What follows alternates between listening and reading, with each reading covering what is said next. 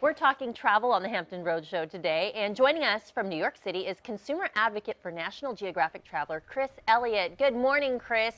Well, it's summer, people are thinking about traveling, and sometimes we run into some problems. So planning, it's important, right?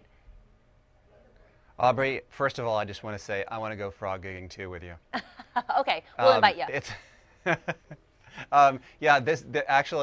This is one of the busiest summer travel seasons out there. Probably the busiest we've had in a generation. A new survey that's out by Allianz Travel Insurance this morning says that $100 billion are going to be spent on summer travel vacations. That's up 20% from last summer, and more than half of all Americans say they're going to go on vacations. It's a lot of trips, and unfortunately, a lot of mistakes being made too.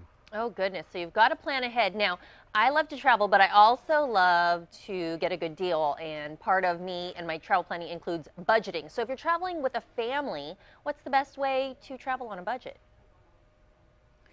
Well, the trick is to get really good advice. Most people, the survey that I mentioned said that 4 out of 5 people are going to be taking advice from an online website like a TripAdvisor or a Yelp.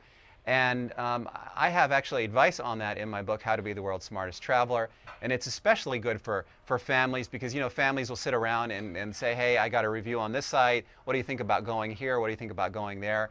I say that the more of these websites that you look at, the better. You want to go to as many as possible, and then cross-reference that with advice that you maybe will get from a trusted travel agent or from a friend that you know. And that way you can avoid the really big mistakes, which is making a booking reservation based on just one piece of advice that you get from one of these websites.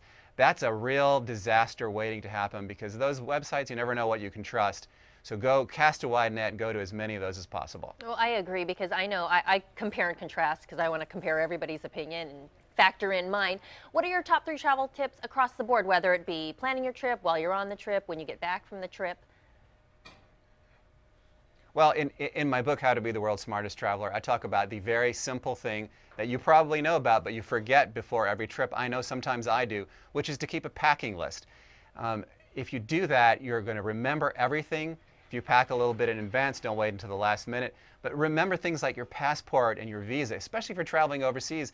If you don't have those things, your trip is going to be ruined. And I can't tell you how many people have called me from the airport and said, hey, Chris, I forgot my passport at home, can you help me? And often by then it's too late. And hey, one other thing I wanted to mention to you is travel insurance. If you're spending more than $5,000, you're definitely going to want to consider travel insurance because that can protect you in some of these situations that I'm talking about. One more thing too is that, and I can't believe my publisher let me do this, but I have the names, email addresses, and the phone numbers of all the managers for these big travel companies. So if you do run into trouble, you can go and look them up and send them an email directly, and that often is a shortcut to just getting better service. Right. Well, hopefully everyone has a pleasant travel experience this summer. I know that when you hit those unexpected problems, it can really be a downer, especially at the beginning of your trip. But it sounds like planning, insuring yourself if you're spending big money are the ways to go. Thanks so much for joining us.